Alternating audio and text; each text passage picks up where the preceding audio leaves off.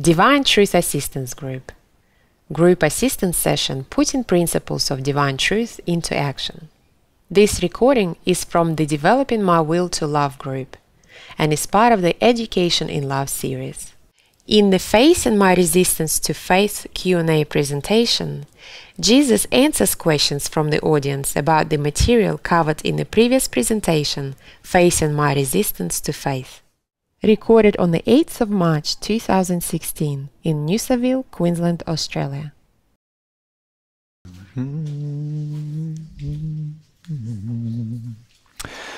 All right, let's make a start, shall we? So the title of this session is, it's just a half an hour question and answer, this one, and then we'll go on to the truth Q&A. But this Q&A will be specifically about faith and related issues, so it's Facing My Resistance to Faith Q&A. So fire away, my dear brothers and sisters.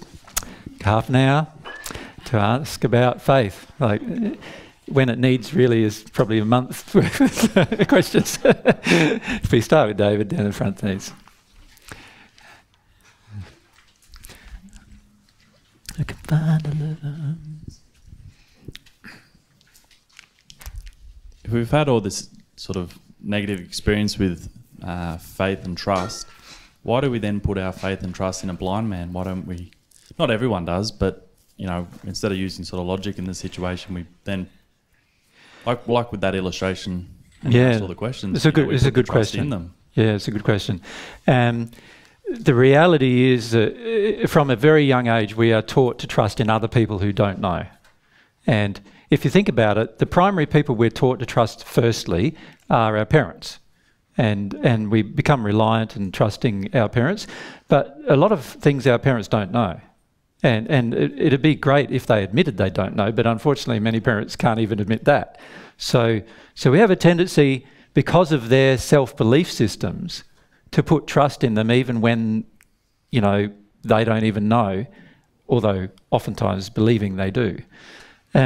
So that's our first issue. The second issue I feel with regard to faith is that we don't know what else to have faith in, because our parents don't have any faith in anything else other than themselves. And so after a while we learn through their behaviour that we can only either have faith in them, and after a while, as we've discussed, frequently when it comes to emotions and spirituality, we're disappointed in that regard. So after a while we learn to only have faith in ourselves. So this is what happens, is we develop a large degree of self-reliance as a result. Once we've got self-reliance, and also once we've trusted other people who don't know, we are already predisposed to trusting people who have no idea what they're talking about. And as long as they seem they know to know what they talk about, that's all we rely upon. So we rely upon the facade they present. And if you think about it, this is what we frequently do in our childhood with our parents too. Our parents present a facade of knowing frequently when they really would be better off just saying, look, son, I don't know. You know the answer to that question, I've got no idea. Unfortunately, most parents are not humble enough to do that. And so they present a facade that they know. So if they're asked whether God exists, they'll either say, no, God doesn't exist, or yes, God does exist, rather than saying, I really don't know, son, and I really don't know how to work it out, right? Because admitting that to themselves causes a whole heap of emotional issues to be raised inside the parent themselves. So what they do instead is present a facade to the child that they do know when they don't. And this causes us to learn to have faith in people who present a facade. So we finish up having faith in a person who seems like they know, rather than a person who actually demonstrates through their life that they know. Yep. And this is why frequently teachers on the planet have, their personal lives are still a mess, but they come across positive and, you know, upbeat and everything else, feeding the addictions as well. And so we'll put our trust in those particular teachers rather than a person who you know, is not feeding our addictions, who's confronting us all the time and so forth. And there's many emotional reasons why actually we would do what you say. But it's true, that's exactly what we do. We put our faith in people that don't know, and we'll do that before we put our faith in people who do, even. Sometimes it's quite strange, really. We're not very logical, really. And they've found in the study of the brain, actually, David, that there are certain emotional responses that get triggered which cause our brain to have a response that's a bit like eating chocolate or other substances like that, having coffee or chocolate. For the majority of people, and that is, it causes the brain to respond in such a way that all we're interested in is the way our physical and physiological responses respond to a person rather than actually hearing what they're saying. So that's another reason why we also have a tendency to only hear people who are feeding addiction, feeding what we want to believe, rather than confronting us. Yeah. Trusting the warm and fuzzies instead of, the actual information coming in. Exactly, yeah. And actually we're taught to give warm and fuzzies, as you call them, to others, aren't we? We're really taught from a young age that that's the way to interact. I give you a warm and fuzzy, you give me a warm and fuzzy, everything's cool. And if it's a woman, it's like, if it's a man and woman, oftentimes you got to give me a sexual warm and fuzzy as well, and vice versa. And then everything's fine between us, type of thing. And that becomes what we're addicted to receiving, and we don't really care about the substance, about what's actually being said and the logic of what's being said. Strange, eh? Thank you. Yeah, they've done a lot of there's a lot of studies that are being done at the moment about the brain and the response. A lot of it is taken from a physical perspective, of course, but there's a lot of responses about, the triggering of emotion, how it affects the brain, how it affects your response to hearing any truth and so forth. And all of those experiments are very fascinating to discuss with you, but we don't have time to discuss them, obviously, in our presentation. Paul, thanks. Learning to feel in the way, feel your own feelings and feel feelings from God and others, it seems, is a big part in this. And I remember you saying that you developed that as a young age. Mm-hmm. So that's a question or a statement? Yeah, well, I guess it's just a statement. Yeah. Yeah. No, it is true that it's very important. The emotional part of this is very important, and in fact, faith itself is an emotional state.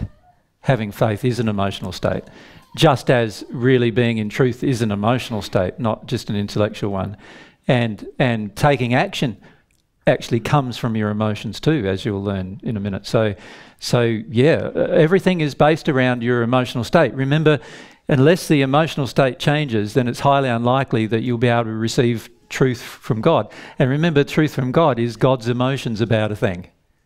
It's actually how God feels about a thing, not how God thinks about a thing. So that's very interesting in itself. So if you ask God for truth about how you've treated your wife, God will tell you how God feels about the thing, not how God thinks about the thing. Right? And this is, remember in the channeling with the guy who, I brought this up with you already, but the channeling with the guy who was the Australian farmer, and remember I asked him to let himself feel what God feels about how he treated his wife, and just terrible emotions came over him straight away. They're God's feelings about that particular thing. That's why he shut them down, you see. Didn't want to feel them. Because they felt too bad. Right. Interesting, huh? That's how God shares truth. So, Alex, thanks.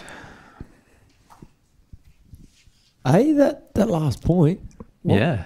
I thought God only ever gave you good feelings or love or... What he lets you know? Exactly how he feels about a certain thing, yeah. Really? Yeah. His feelings are always loving. I thought that was your emotions coming up of like... I was going to confront your emotions, certainly. So he lets you know how he feels about the thing, and the difference between his emotions and your emotions about the same thing will cause a major trigger. You see, for the guy, the farmer, his feelings about how he treated his wife is, I treated my wife fine. Nothing wrong with it. So what God does is shares all this emotional truth about what damage it caused to his wife, how bad it made her feel, what damage it causes to his own soul, how bad his own soul feels as a result of that damage, and so forth. But it's not a disapproving... No, it's not a judgmental. Oh, that was shocking what you did. No, it's just a statement of truth about all the damage that has occurred. But it's emotional, because all the damage is emotional. You see? So you get to feel what's really going on. That's why most of you don't want to have the connection, because you don't want to feel how God feels about things. Right? Because it's gonna be overwhelming, man. For the majority of it, it's overwhelming. If you hear about how God feels about one of the things you've done, it would trigger you. If you were open, it'd trigger in repentance pretty much straight away. If you're closed, you'll just want to shut it down. You want to run away, right? Because it just feels too bad. Once you know how unloving behaviour actually feels, you won't engage it anymore. You won't even let it happen. You know, you can't, because it just feels real bad. Yeah. At the moment, unloving behaviour to you feels relatively good. Like feeding an addiction feels relatively good. There's going to come a time in your progression where feeding an addiction feels so bad for you that you will not do it again. You just won't, because it just feels so bad. And when you can feel God's feelings about it, you go, yeah, that's real bad. I'm not going to feel that. I'm not going to do that anymore. You see, it's very important to be sensitive emotionally. Yeah. God communicates through these feelings, which is wonderful. Paul, you've got... So to awaken to the sin to that degree where we want to feel God's feelings on it. Yeah, we're a bit off topic though, aren't we? Because we're on the topic of faith. Can we get back to that? Yep. We'll talk about this stuff when we talk about the emotions tomorrow, all right? Because we are talking about emotions tomorrow. Jetta, thanks.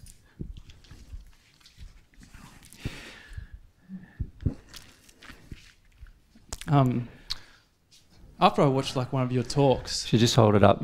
after watching like one of your talks or something or listening to it, I often feel like quite inspired and Yep. and I just find is that the faith? Is that faith coming in there? No. No. What is No. that? Feeling then? Well, like It's and inspiration. I'm not yeah. Okay. And I'm not acting on it. No. And So is that why it's not building the faith? Yeah, you're relying on inspiration from another person to guide your actions. Many of you are doing this actually. I need to discuss the difference between that and faith, right?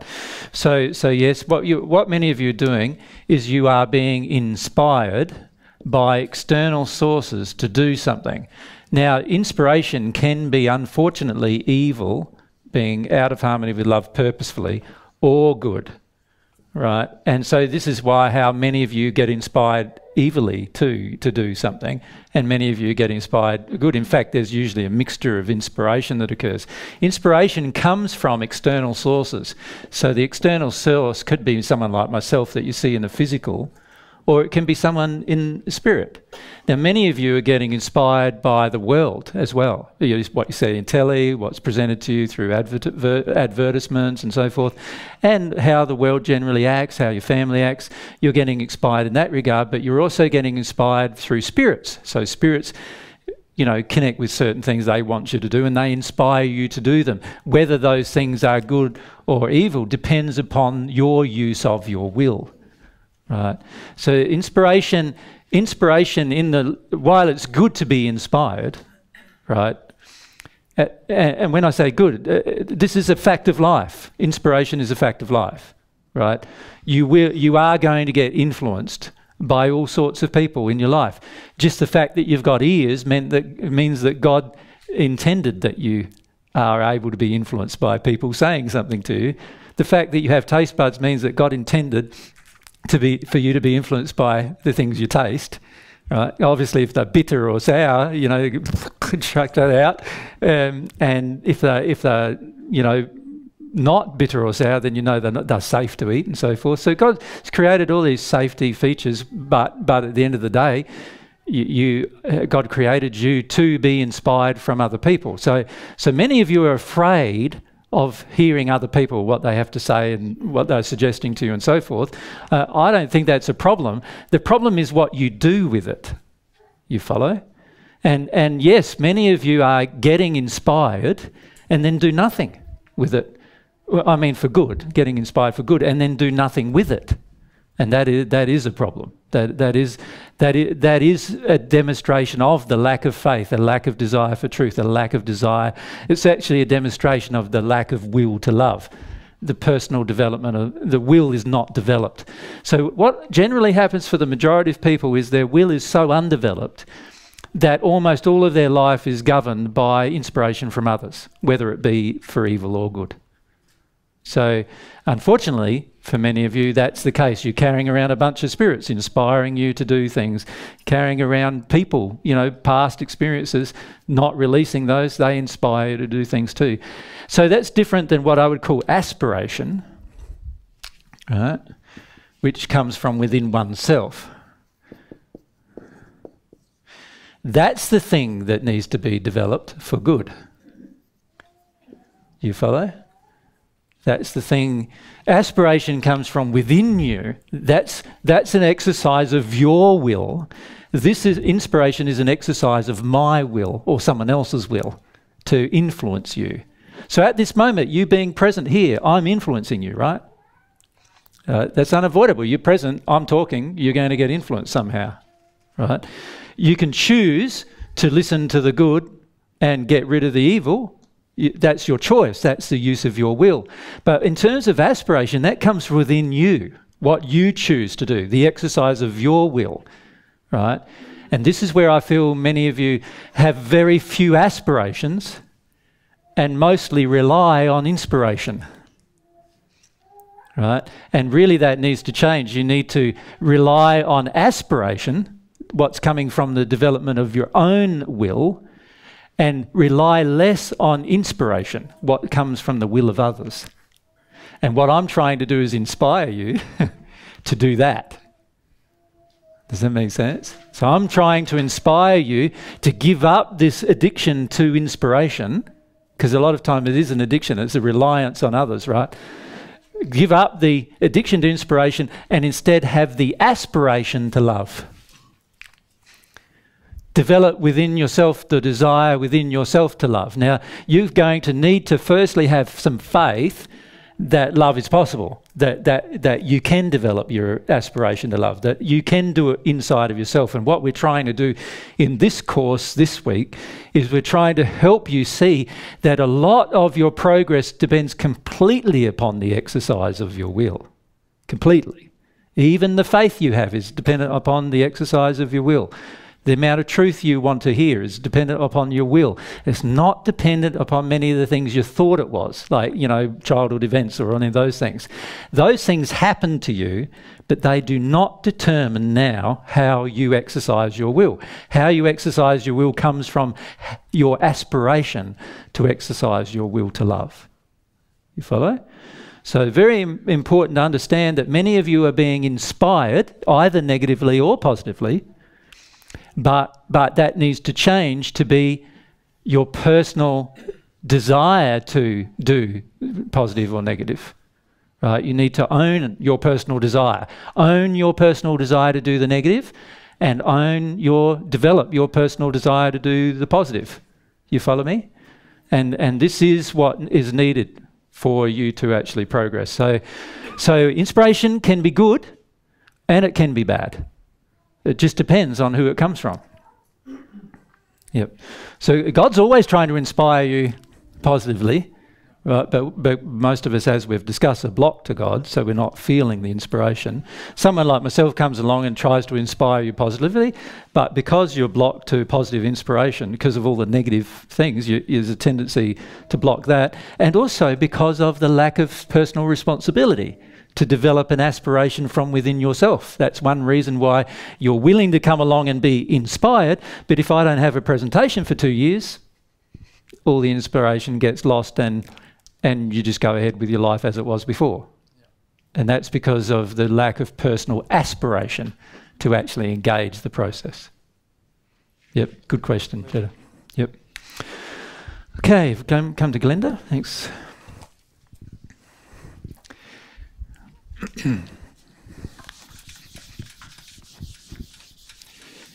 It's not on faith, but you said any time. Yeah, well, it's related to faith, the question you're going to ask. So, Okay, I was just wondering what your thoughts were or feelings were on hope. yes, that's a good question. The previous group asked the same question, actually. So let's compare these two emotions.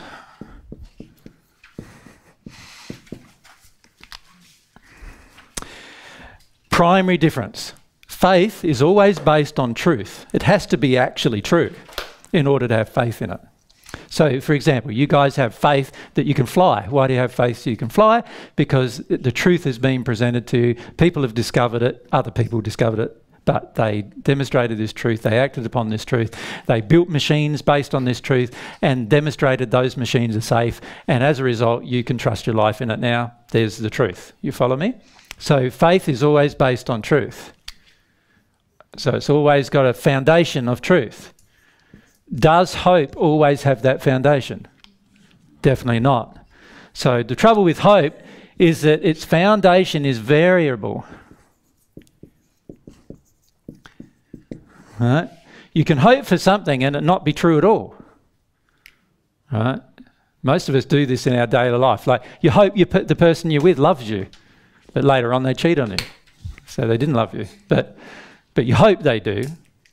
But that's not the same as faith. Faith is based on the truth.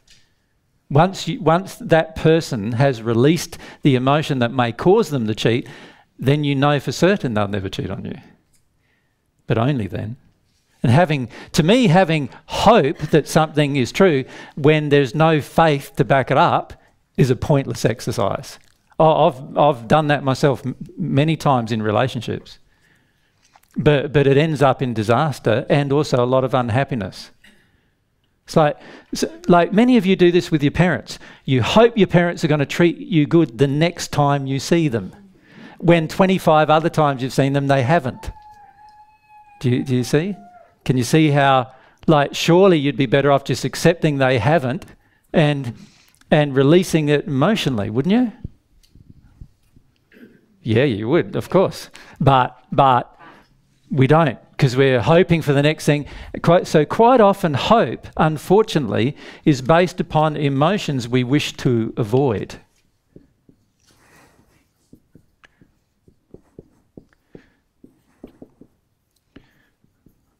Whereas frequently faith is always based on feeling emotions, isn't it? You've got to feel emotions to have some faith. So they are very different beasts. Now, I'm not saying hope is always negative. I'm just saying it's variable. In other words, there are sometimes you can hope and it actually turns out, and there's other times you can hope and it doesn't turn out. Now, to me, as a quality, I don't go much for qualities that are so inconsistent, right? To me, you put your trust in a quality that's inconsistent, in the end, the results are going to be inconsistent. Right? You put your trust in a quality that's consistent, based on truth, based on emotion, consistent, hope, variable. I've tried to avoid emotion most of the time when I have it. I hope my partner's not going to cheat on me, but she flirts all the time. So highly likely she's going to at some point, right? But I hope she's not.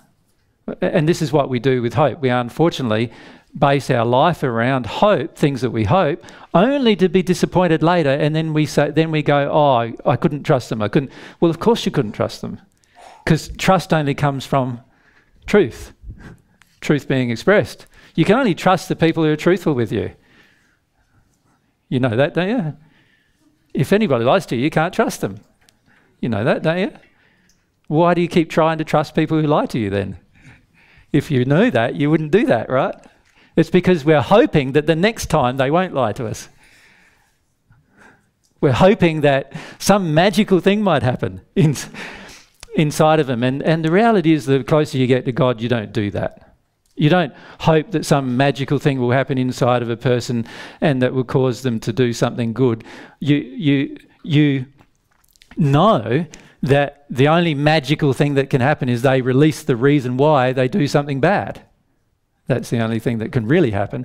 So you may have some hope they do that, but relying on that hope is dangerous. So while I have some hope that all of you will go away from here with the aspiration to actually develop your will to love, hoping in that is a pointless hope, because many of you will not choose to do that. Right? Many of you have already made your choice to not do that. So it just depends on you. Now, I hope that you change your mind, but it's your mind. I haven't got any influence over it aside from being able to inspire it somehow. You are the person that needs to do the work. So yeah, I feel faith and hope very different to each other, Glenda, and I actually feel that you can live a long life in hope and be severely disappointed, whereas when you live a long life in faith, you are never disappointed because you always feel the truth of things. So for example, if I feel in someone there's a predisposition to anger in a certain circumstance, I don't hope that they don't demonstrate that anger. I know that sooner or later they're going to, given the circumstance. Does that make sense? So my faith is they are going to act unlovingly.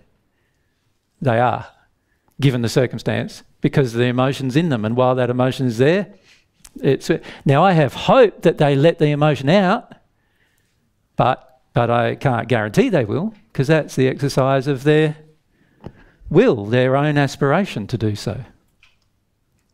A lot of times I can feel the aspiration too, and it's not there. So if a person doesn't have the aspiration and you know that they're going to get triggered under certain circumstances, they're like honestly, I can predict events way before they happen. Way before they happen. You will be able to too. Way before they happen. If you can feel everyone's emotion, you can feel their aspiration, the inspiration, what they're changed by, you can feel the emotions in them that they're unwilling to release, you'll know exactly what they're going to do. It's very predictable. Yeah. Isn't that great? Oh, I think it's great. Because it means that I don't trust people. Most of you I don't trust at all, right? And I can't. Because you've not released the emotions which would cause me to trust you. I can't trust you because you've demonstrated that you're untrustworthy. Many times, in fact. Right? With the amount of barrages of projections I get from different ones, many times you've not only demonstrated you're untrustworthy, but you're willing to harm me. Right? So I don't come to an event like this hoping that all of you love me. I have faith, knowing the truth of the condition, I know for certain what's going to happen. Some of you will respond, some of you will not, some of you will project at me, some of you won't. I know which ones of you will and which ones won't. But I don't have any investment in what you do. I'm not doing this because you're going to treat me good or bad. I'm doing this because I want to inspire you. That's my desire being if I have my aspiration, your inspiration won't affect me. That's the beauty of having an aspiration that comes from within your own heart. Your own will to love drives you then, and nothing much else drives you, which is fantastic because it means that you're not influenced negatively. So these two qualities, yep, good question, and you can see they're very, very different to each other. Yeah. So in the Bible it says faith, hope and love are the three most important things. I don't agree with that statement. Faith, hope and love are not the three most important things. Faith, hope and truth are the three most important things that you can personally aspire to within oneself. Faith, love and truth. Faith, love and truth are the three most important things. Yeah. All right, so this is, I feel, there are some things in the Bible that while they sound quite poetic and everything else, once you analyse them, you can see that there are logical reasons why hope itself is not always the advisable thing to develop. And it's particularly not the advisable thing to develop trusting your life in it. Whereas with faith, you can definitely trust your life in it. Truth, you can trust your life in it. You do every day. And love, I feel you can trust your life in it, even though most of you feel that you can't. Right? These are the things you can trust your life in, whereas hope, it's not one of those things. Yep. Okay. Anything else? Thanks, Monique.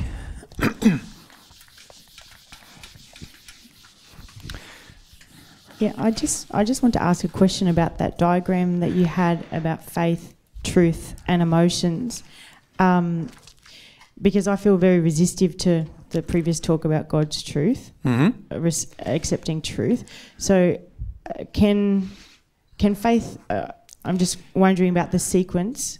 Can faith be built without truth? No. And I have to feel emotions. So it must go in that order. They all go hand in hand to a degree. If you think about it, love is an emotion, is it not? Yeah. Right? Now, faith, if love and truth are joined at the hip, that tells me that truth has to be also felt emotionally, does it not? Yes, that's right. So if truth and love are both emotions and have to be felt emotionally, obviously processing through or working through my emotions is going to become critical in my progress. Can you see? Yeah. So Yeah. Is it almost like hand in hand? If I feel my emotion about an untruth and error, that the truth can enter me and that will build faith? No, faith,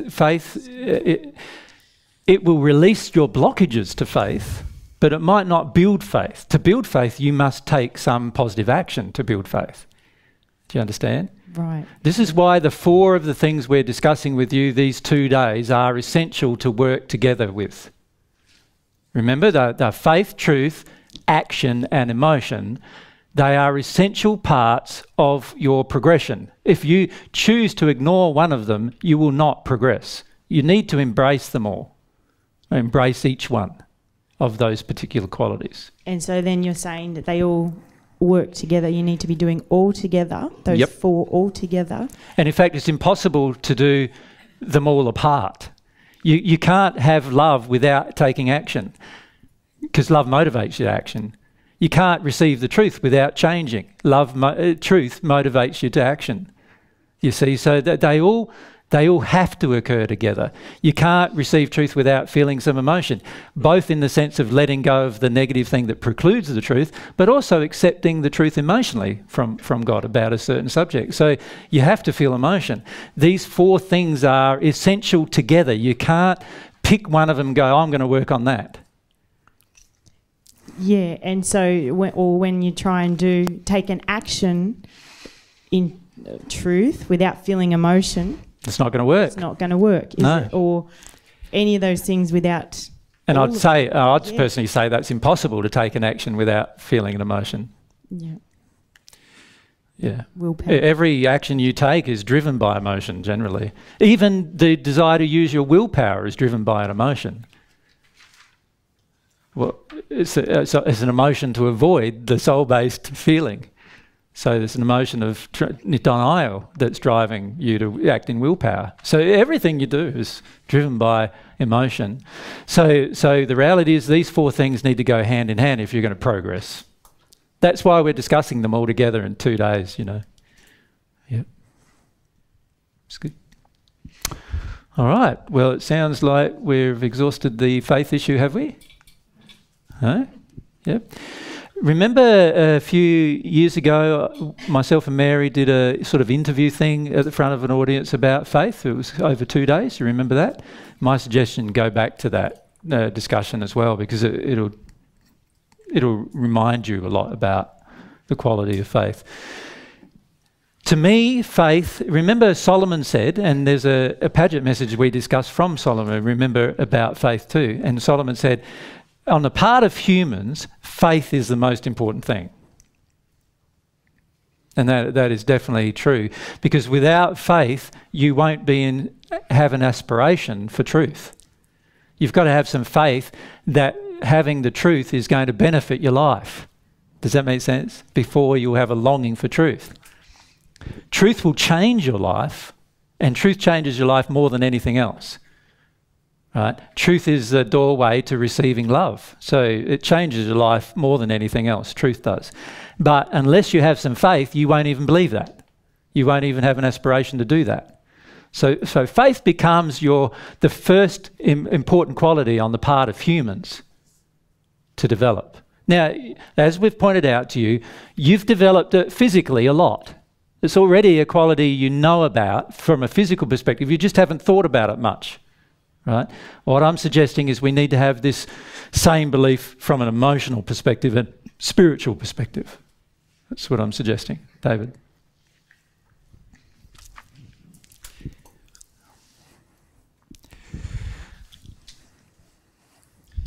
Is faith in God's goodness the highest level of faith that we can look at? Because you can obviously have faith in a lot of different things. Is that where we're aspiring towards? Oh, I feel so. Yeah, faith in God himself as God being a good being and perfect. Yeah, definitely. And in fact, that's why, remember a couple of days ago, why we focused your attention on that issue in the discussion of how you feel about love. Because to me, if you don't have faith in the source of all information, then obviously you're cutting off the source of all information. Now you only have the option of discovering information through your own effort. And that can be a very exhausting process. I know people in the spirit world have been there for 100,000 years who still haven't discovered much truth. You know, that from your perspective they would have discovered, but from God's perspective they've discovered very little, and they've had a huge personal effort doing so. So, you know, that's what we consign ourselves to do. Now, God's not saying to you can't do that, because you're allowed to. It's your will to do that. But I'm just saying there's a better way, a faster way. All of this other knowledge comes to you if you engage the source of the knowledge. If you don't engage the source of the knowledge, now you must discover it yourself if you're ever going to progress. And that process can be quite exhausting. Discovering it yourself rather than having help from God to discover it is an exhausting process. Now, many of you will, many in history have done that process, so it's not like it's impossible to do. They just haven't discovered all of God's truth doing it, that's all. Because it's impossible to without God's assistance, and particularly without finding the way, this emotional way that I'm trying to share with you. You know, if you do it all intellectually, you'll be limited in your discovery of truth. Yeah. Yep. Thank you. It's good. Okay, so that's our faith, and faith, you can see, very important quality to develop. And the thing we need to remember is that if we have a lack of faith, well, that's one thing. And there's all sorts of reasons why we have a lack of faith, and those reasons don't really even matter, do they, really? What matters is, do we want to keep resisting having faith or not, and are we going to do something about it? That's the real question. Do you want to keep having no faith, or do you want to try to develop some? What do you want to do? Now, my suggestion is that's going to depend upon your will, what you choose to do. Has nothing to do with what I share with you, right? The reality is I could be flying around in front of you, and while it might improve some of your faith that it's possible, at the end of the day, if I tell you that you know, you have to process emotions and you have no faith in that, at the end of the day you won't do it. Right? You'll try and find some other way to do it. And this is what I'm saying, is it's just faith is such a wonderful quality, best to develop it as soon as you possibly can. It's best to not resist it anymore. Best to also see the lack of logic we have in applying it, you know, how we have all this faith in all these physical things, and yet we don't believe all of those laws that we believe in the physical also operate in the spiritual or in our emotional state. Yeah.